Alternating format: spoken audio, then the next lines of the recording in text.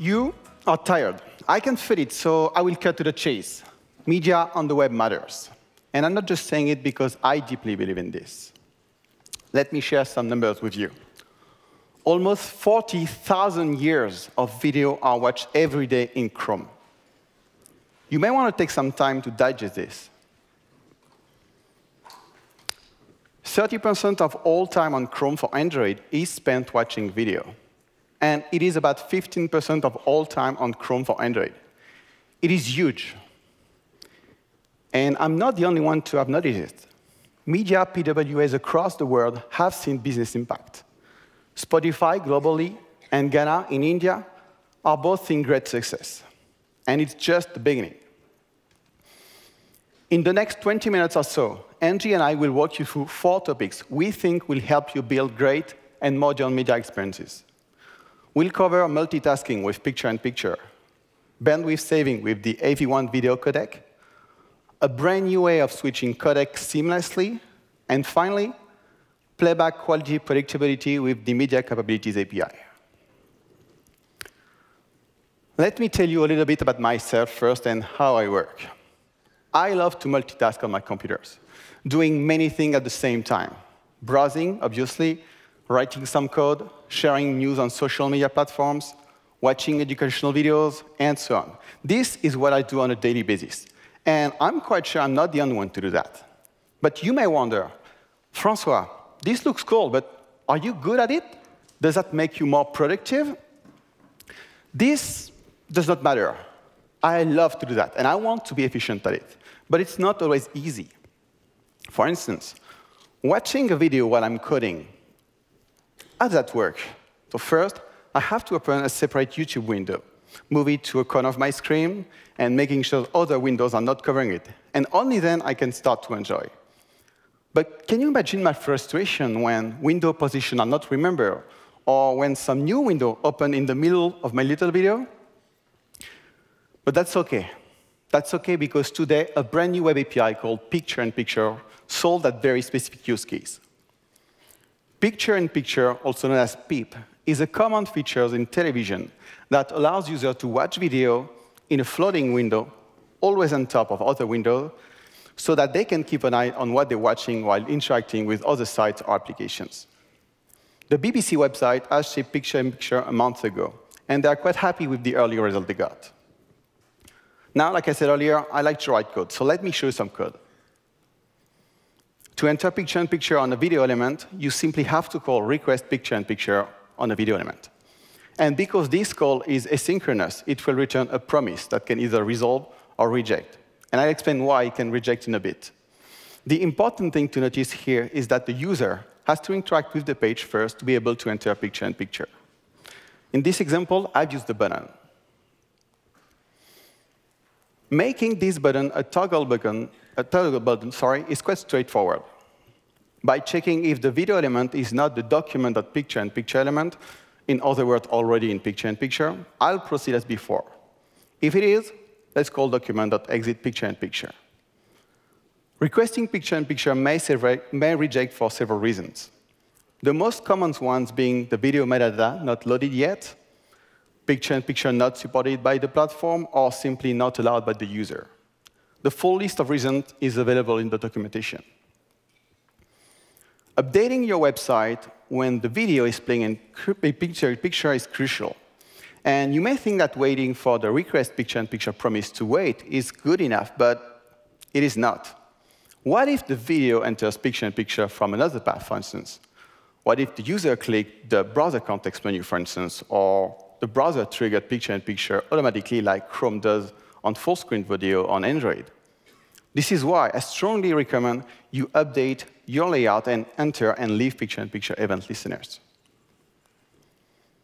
Now, having a 4K video playing in a small window may not be what you want. So to adjust the quality of the Picture-in-Picture, of the video, based on the Picture-in-Picture window size, you can simply check the width and height attribute of the Picture-in-Picture window available in the Enter Picture-in-Picture event. Too many Picture-in-Picture, I know. Adding a resize event to this object will also let you know when the user resizes the Picture-in-Picture window, so that you can update the video quality. By the way, Angie will walk you later on how to change seamlessly the video quality and the codec container to help with that. And finally, defining the availability of your custom picture-in-picture button should be as easy as checking the Boolean value of document.picture-in-picture enabled. But it is not, because you want your website to be perfect. So you'd also have to check if the HTML video attribute disable picture-in-picture is present. And finally, for real this time, you'd have to check if the video is actually ready to play. And only then, you'd get a perfect implementation for your custom picture-in-picture button in your media player. I'm glad to say that we have shipped picture-in-picture API last month in Chrome 70, in Linux, Mac, and Windows. Chrome OS and Android are coming soon. And we're looking forward to see other browser vendors implement this API as well. You'll find all documentation and sample you need at this URL. Now, what if I tell you this is just the tip of the iceberg? In Chrome 71, currently beta, we'll support media stream video in picture-in-picture. These two little lines of JavaScript do what you think it does. Your webcam video stream in a picture-in-picture window. And this already makes me happy. And in case you're wondering, those are real fake glasses.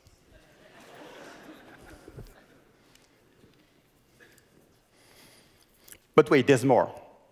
Soon, a brand new web API called Screen Capture will allow a website in Chrome to capture a screen to a media stream for recording or sharing over the network. This API will enable a number of web applications, including screen sharing. Imagine now if you combine this API with picture-in-picture. Let's have a look at this code.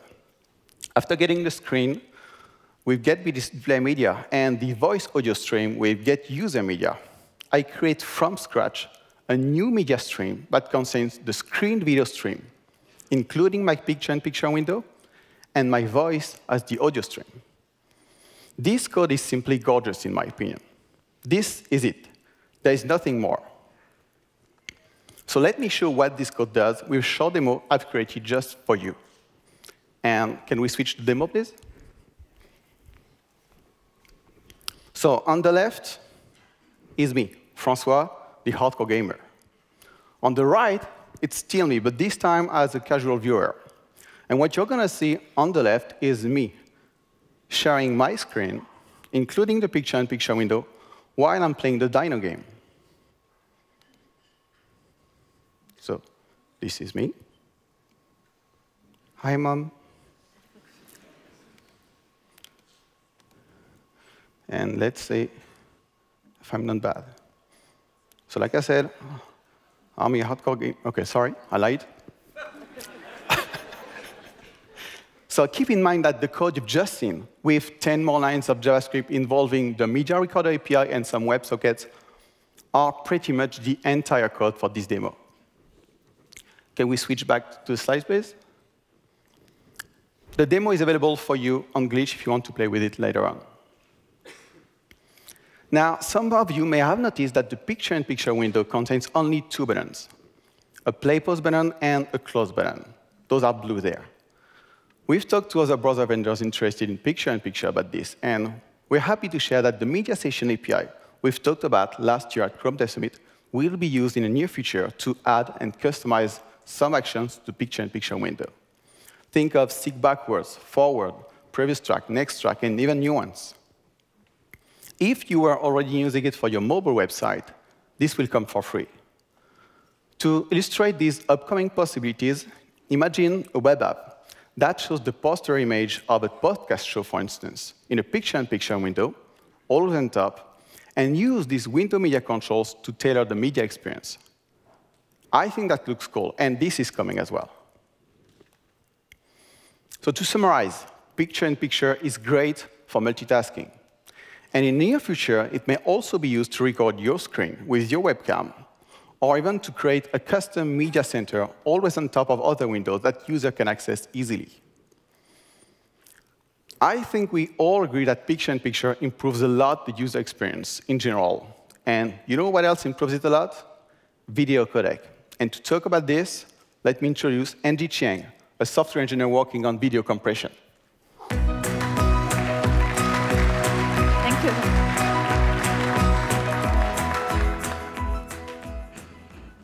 Thank you, Francois. Hi, everyone. I'm Andrew from Google's Web team. Today, I'm going to share with you that a new generation video codec, AV1, was launched recently. So we have 3 main goals for AV1. First off, we want AV1 to provide state-of-the-art compression efficiency among other codecs.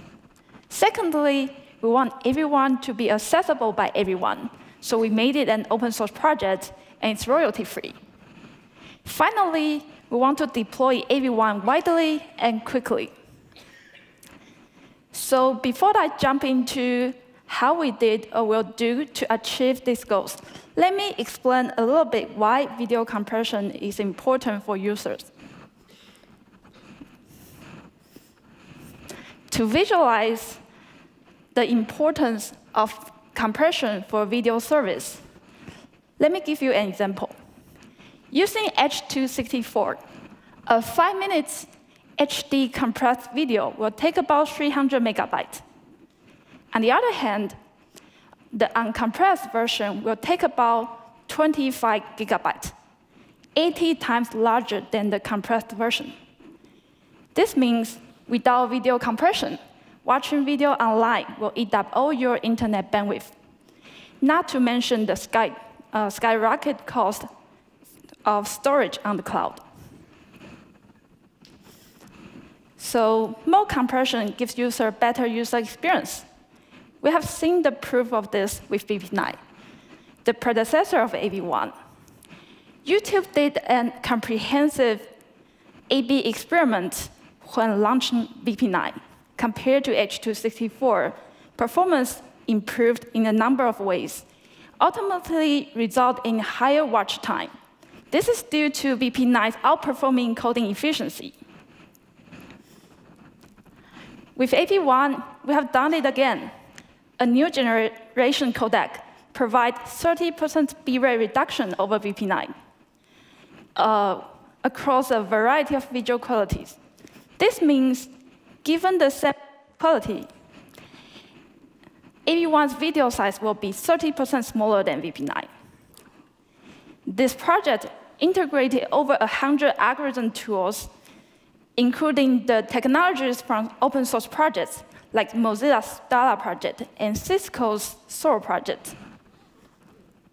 And again, AV1 is an open source project, and it's royalty-free.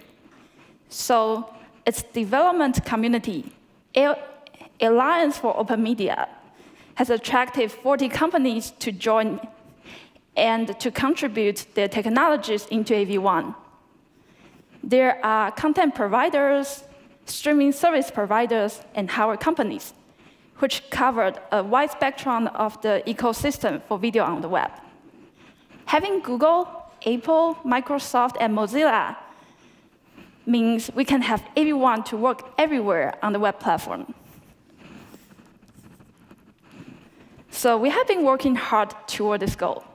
In this quarter, AV1 decoder is supported by Chrome browser, and we started serving video content from YouTube. Firefox and Edge are also launched in the beta platform last month. And we plan to integrate AV1 with WebRTC and deploy AV1 into Android platform in the following years. Hardware support is also under development, first arriving in 2020 for TVs and mobile handsets. For web developers, using AV1 is easy. You simply need to code its type supported function to make sure the browser supports AV1, then you can start playing the video. So AV1 is very exciting, but rolling out AV1 is not easy. To ease the process of the codec transition, a new change type function is supported on Chrome browser, which allows the browser to switch one codec to the other seamlessly. So for example, when AV1 is not performant on some low-end devices, the stream service can always fall back to VP9, which is less complex and may have hardware support. Here's a simple code for using change type. So initially, we add a source buffer using VP9, and later on, we can call the change type function to switch to AV1. Let me give you some demo about change type.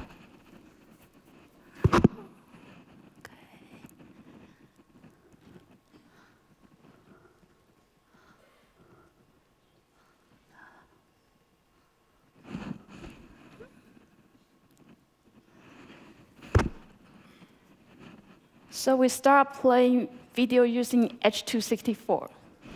You can see that from the top left corner. By clicking the button, we can switch to AV1. Yeah, now we are using AV1.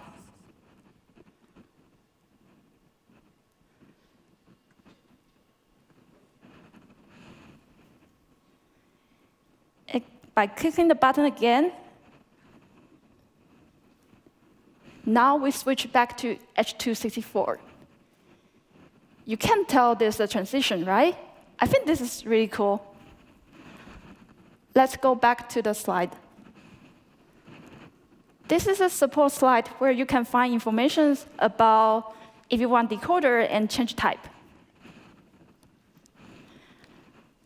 Please welcome back on stage Francois, who's going to talk about playback predictability with Media Capabilities API. Francois? Thank you. Thank you, thank you, thank you. Did you ever wish you could predict the future? I know I did. Be some kind of fortune teller. I personally would love to jump into my future, have a quick look, and just come back. Out of curiosity, I asked people around me what they would do with this kind of power. Some said they would love to know if they would become grandparents. Some would like to see if their project is going to be successful. And some, obviously, would simply look for upcoming lottery numbers. Now, brace yourself. In a sense, the Media Capabilities API allows you to predict the future, but only for a media playback on the web. Until recently, web developers had to rely solely on web APIs, such as isType supported or canPlayType, to discover whether media could be decoded. While this told them whether media could be played at all, it didn't provide an indication of whether the media playback would drop lots of frames or rapidly drain the device battery. In the absence of this signal, developers either had to create their own heuristic or just assume that if a device could play back a combination of codec and resolution, it could do so smoothly and power efficiently. For users with less capable devices, this often led to a very poor experience. By using the Media Capabilities API today, you can get more information about the client's video decoded performance and make an informed decision about which codec and resolution to deliver to the user. In other words, it helps ensure adaptive video streaming only selects resolution that will play back smoothly on the specific device. Here's how it works in Chrome. The Media Capabilities API uses metrics from previous playback to predict whether future playback in the same codec and at the same resolution will be smoothly decoded. When you ask this API about a specific media configuration, it will return asynchronously 3 booleans. Is this configuration supported? This is the same result returned by isType supported. You can use it, for instance, to detect whether AV1 video codec is supported, by the way. Is playback going to be smooth? It is currently true if less than 10% of frames have been previously dropped for this media configuration. Is playback going to be power efficient? Am I basically going to drain the device battery? It is true if more than 50% of frames have been decoded by the hardware for this media configuration. Now, warning, this is not some kind of magic API that will tell you what to play. You are in control and have to make decisions about which media configuration to play eventually based on the result of this API. Speaking of results, YouTube experimented with the Media Capabilities API to prevent their adaptive bitrate algorithm from selecting resolution that a device could not play back smoothly. For users who were part of the experimental group, the mean time between rebuffers, also known as MTBR, increased by 7.1%, while the average resolution served to the aggregate group, measured by video height, only declined by 0.5%. These results, as obscure as they may be to some of you, basically show that some users on low-end devices saw less frequently on YouTube the frustrating buffering animation. So just for that, thank you. The Media Capabilities API is available today in Chrome, Firefox, and Safari Tech Preview. As usual, you'll find all documentation and sample you need at this URL. Now, if you remember one thing from this talk about those features, it is that media on the web matters. And the web platform is the best place to serve efficient and delightful media experiences. One last thing. You can find all audio and video updates in Chrome by simply searching for Chrome Media Updates on your favorite search engine. This will allow you to stay up to date with the amazing media feature that Chrome is adding to the web platform every release. And with that, I humbly thank you for your time.